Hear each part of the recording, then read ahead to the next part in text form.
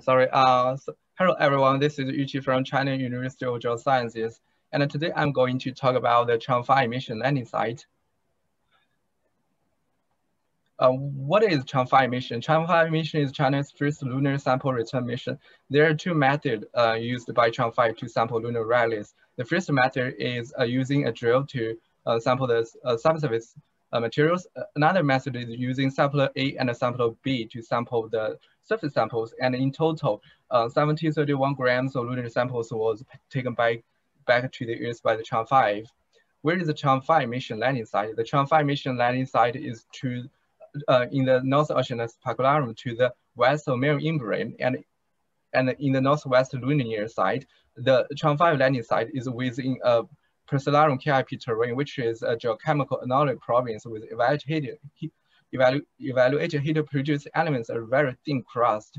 And because of this, maybe the reason why Chang'e landing site developed some of the youngest lunar basalts on the moon, which I will describe later. And if you take a look at these web images and NAC images, you will find that this place is a very ideal place to study lunar mechanism. Most of this region was covered by mare basalts, and there is a huge volcanic complex on the south boundary of the landing region, and there is some other silica-rich domes in the east of the landing region, and there is a very long sinusoid in the crossing the east of the landing region, which I will describe later as well. And if you take a look at the Harry Hinziger's lunar mare age unit map, you will find that the Chang'e landing unit here, it is one of the youngest lunar mare resources on the moon, and it makes a lot of meaning of the Chang'e mission. And how is this young mare unit like? Based on composition data from WAC and lunar perspective images, we found that this unit is a type of intermediate titanium mare resource. And the thorium and other incompatible elements are evaluated of this young mare resource. And actually, we don't know very well how and why thorium and other incompatible elements evaluated in mare resource. Up to this point, there are two hypotheses. One is inherent hypothesis, another is extraneous hypothesis. Based on the work of Fu et al. In JJR planet, they think that the thorium are endogenous to the mare resource here, but I think that is far from well known, and the Chang'e samples will provide lots of information on this point. And I also studied the spectra of over 500 small fresh craters in this region, and using modifying Gaussian model to model the relative abundance of different minerals. And I found that clinopyroxene is the most dominant mineral in this region, followed by orthopyroxene and olivines.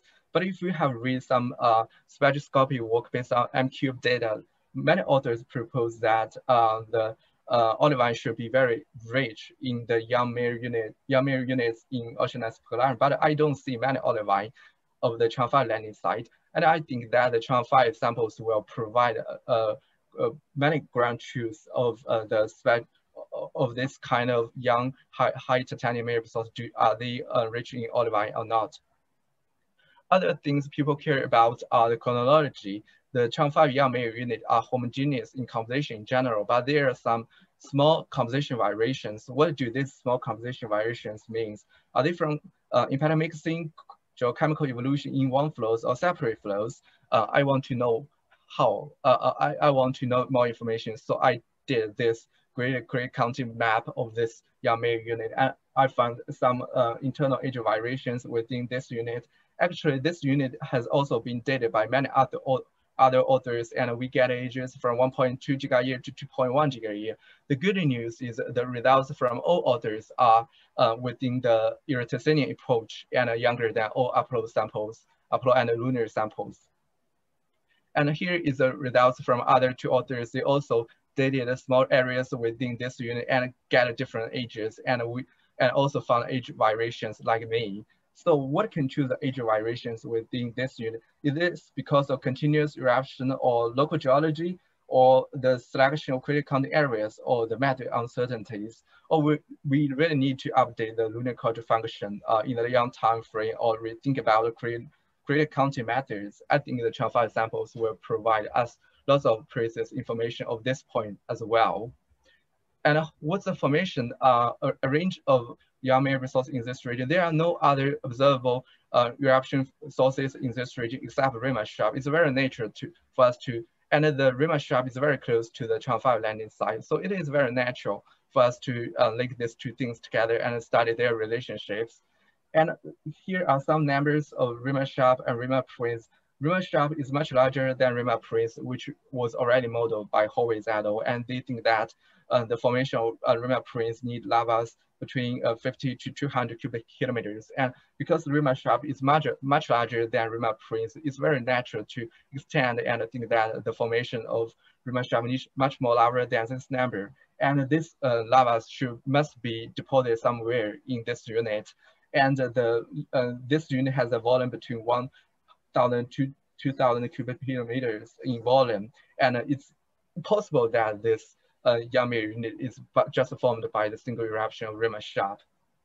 And what happens, and we did a detailed work and prove that maybe this Yangmei unit is related to the eruption of Senior Series Rima Sharp here. And here is how. We think that the previous salt Rima Sharp is actually composed of 4 senior series. First erupted Rima Alluvial and Rima Hapalas, followed by Rima Sharp, followed by Rima Marine, and they meet somewhere here in the middle of this unit. And then the materials from Rima Sharp cover all this Yangmei unit. The materials from Rima Sharp cover the southeast corner of this unit. And except for these are images of Chang'e 5 samples. You will see that the samples are very diverse, including glucinates, breccias, basalts, and glasses. To better understand the samples and maximize the sample meanings, it's better for us to know much better the sample variance. Based on the work of Xie et al., myself, Zhao et al., we have made some constant conclusions that the exotic materials here are very minor. Local materials dominate the regolith compositions, and the exotic materials are mainly from distal hepatic ejecta, meteorites, and volcanic gases.